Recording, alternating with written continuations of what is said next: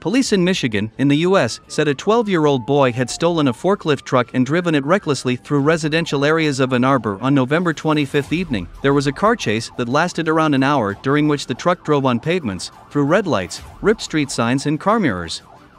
Ann Arbor Police Department said on its Facebook page that the driver struck approximately 10 vehicles during the pursuit. The statement also said preliminary investigations showed the unnamed juvenile had accessed the vehicle at Forsyth Middle School and that it was unlocked with the key hidden inside the cab.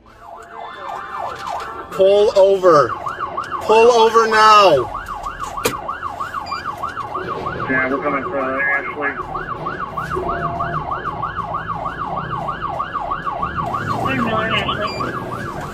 Northbound Ashley. Either.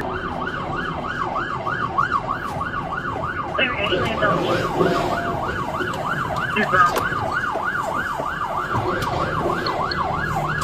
He's coming, Coach.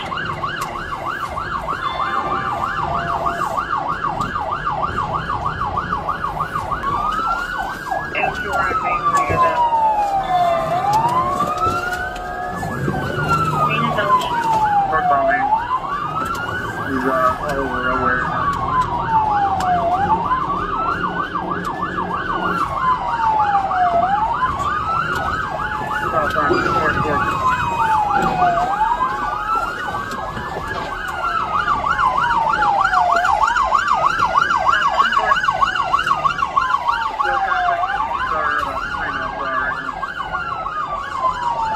Still northbound coming up to Yorktown Drive.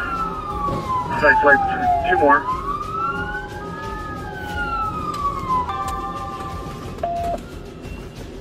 He's continuing north. Clear northbound on Nixon.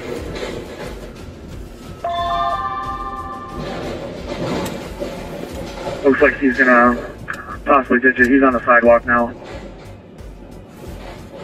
Go ahead and reactivate your lights and sirens there, guys.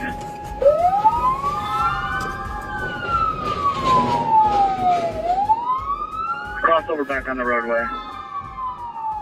Speeds are 15.